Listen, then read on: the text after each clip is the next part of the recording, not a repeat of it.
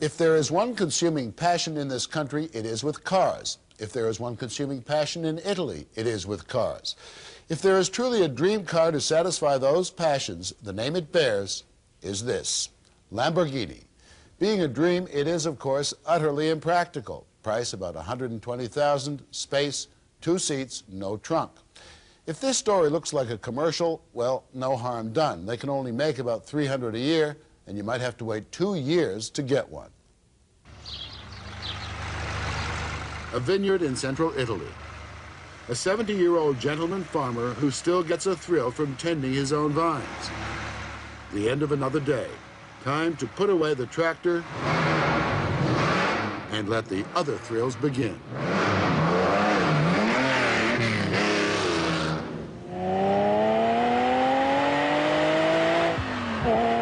His name is Ferrucio Lamborghini. The tractor he was driving was a Lamborghini. The car he is driving is a Lamborghini. The speed he is going is pure Lamborghini. Signor Lamborghini no longer owns the company that bears his name. It was lost to a business group after he ran into financial difficulties. But he is the father of this model. He got into the car business in 1963, having become dissatisfied with the best of Italian high-performance cars. Watch this red one perform, and you will understand why he is now satisfied. We do not advise anyone to drive at these speeds on public roads. Valentino Balboni, the test driver, is licensed to do it and does it brilliantly. Brakes are just something.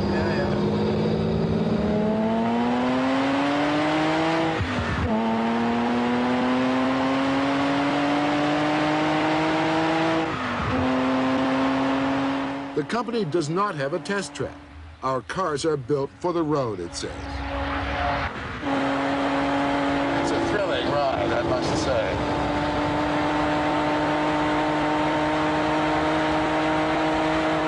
The broken lines fly by like tracer bullets, or get eaten up like some supersonic Pac-Man. This is no special effect. This is 180 miles an hour. You find it relaxing? Yes, yes. With this car, yes.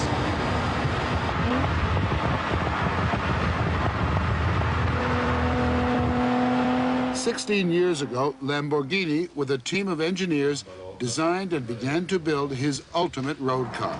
It remains today the fastest production car available. 180, even 195 miles an hour. And about the most expensive, about $120,000. When it was unveiled in the early 70s, it had no name, but a local reporter took one look and said, Countach, which translates loosely as, holy cow, and the name stuck. Some vital statistics for the true car fanatic. The engine has 12 cylinders, each of them with 4 valves. It develops almost 500 horsepower. The rear tires are almost 14 inches wide. The brakes are enormous vented discs that are to stopping what those 12 cylinders are to moving. The gearbox has 5 speeds. You would normally shift into 5th at about 140 miles an hour. And from a standing start to 30 seconds later, you are closer to 200 miles an hour than to 100 miles an hour. The Lamborghini factory in Sant'Agata is, despite the futuristic look of the car, an oasis of old-fashioned artisanship.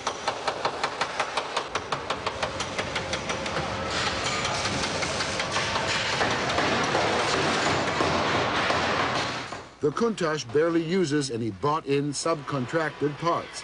Everything from engine block to gearbox is made right here, and most things made by hand, just like a good suit. There are no robots, only people who began their careers as teenage apprentices. The place is as clean as a surgery, and the machine as thoroughly tested as a fighter plane. All of which means that peak production is 3 cars a week. The waiting list for one is more than a year. Is this the Lamborghini Countach for everyone, for every driver? for everyone who can afford it? No, I think it's a special car for special people. Daniela Adetto is the marketing director for the Countach. Is there such a thing as a typical Lamborghini purchaser, a typical owner? Yes, very large ego, because if you're shy, you cannot go around with this car. It's like to go out in the evening with a beautiful woman. Not everybody can afford, not because they don't have enough money or because they have enough power, but because they are not the type that like to go out with a very beautiful woman. Because, you know, this white car is like a beautiful virgin.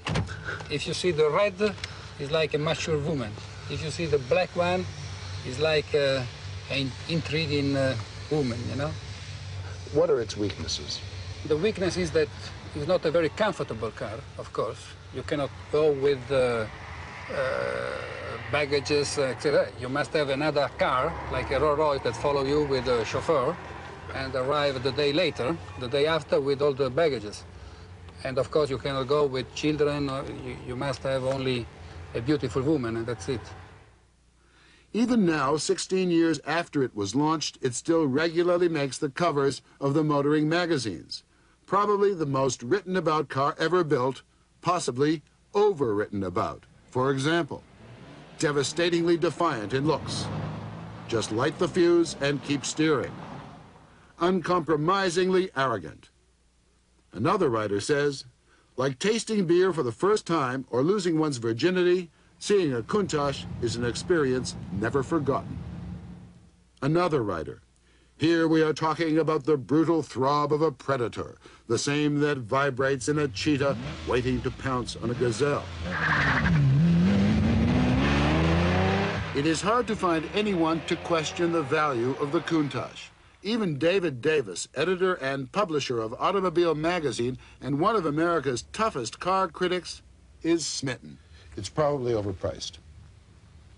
Yeah, Hemingway said that pheasant shooting was worth whatever you had to pay for it, and I think that's probably true with Lamborghini driving, too. There's no trunk space. None whatsoever. And what trunk space there is immensely hot. It would not be a place to carry a box of chocolates. Why do people buy it? Well, it's the ultimate sort of outlaw statement, isn't it? It's in a time when, you know, we've got the Center for Automotive Safety and all of those people on one side and the Baptists on the other trying to sort of corral us and make us behave the way we're supposed to. You can very quickly establish yourself as being somewhere else just by parking one of those in front of your house. It's a car that would just frighten you to death if you had the slightest doubt of your ability to drive it. I mean, to suddenly have somebody throw you the keys and say, would you mind driving my car home, and walk out into a dark parking lot and see this thing sort of glowering at you, you would call a taxi. You'd do almost anything. Bring in an airlift, but you certainly wouldn't want to jump into it and drive it. The whole idea, the whole environment that's created by that car on a given stretch of road is just, that's another matter altogether. You can't accomplish that in a Buick Roadmaster. As you may have already noticed, this car is not for everyone. The doors are a wondrous piece of engineering, but getting in can require a certain degree of agility. The windows open to mere slits through which you can't even toss a token into a toll booth. As for the rear window, if you can call it that, forget reversing without the aid of someone to direct you. Or do what the test drivers do. Heads up, bottoms out. If you can live without those little compromises to comfort and safety and have the cash, you might just fall in love with this little number. One writer says, it is not what the Countach can do for you that counts, but what it does to others. That is certainly true. Anywhere the Countach goes, it stops traffic dead. Even right here in Sant'Agata, where the car is built, the presence of one is an event. Costa di meno, costerà 250. Ma prima, perché aprite? Or the streets of Manhattan, even the most jaded people on earth stop and gawk with respect and envy and awe. I love this car, man. I love this car. And misinformation. Oh shit, you got a jacuzzi in the back. Yeah? You see that red button over there? It says eject. But you eject the other way, you know, for you. Yo, fellas, anybody want to take a ride? The keys are in it. Yo, the guy must not know New York too well, man, to be leaving keys in the Lamborghini. You can do that, man. It is the toy for the man who has everything. So, of course, the man who does have everything, the millionaire publisher, balloonist, oldest and richest Hell's Angel on earth, Malcolm Forbes, has one. How do New Yorkers respond to it when you bring it into town? They respond the same way you and I would if we saw one. They stop, they whistle. Cars pull up beside you, and whether they're in a Cadillac or an old pickup truck, they whistle. They roll the window down. They say, "What's the name of this car? How much?" You know, and you go by and you get a toot from other cars, and they give you the sign. Isn't it great? Everybody shares enthusiasm for the car. People don't resent it like they do, say, a stretch limousine. It takes 10 minutes to get around the corner, and the tinted dark glasses, all, you know, all the crap. Yes. There's nothing junky about this. There's nothing put on about it. It's pure.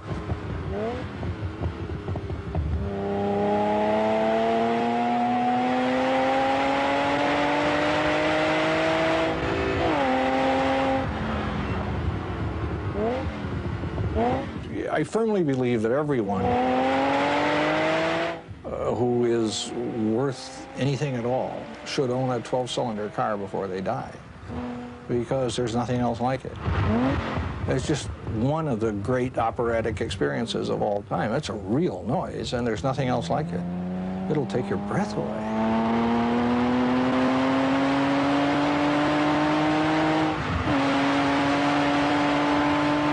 This machine makes no practical sense whatsoever, but it's more than just status symbol. Not a jewel to be stroked and admired, it's a tool to be used, and when properly used, it connects the driver to a great Italian tradition of technology and design. It brings out the Italian in us.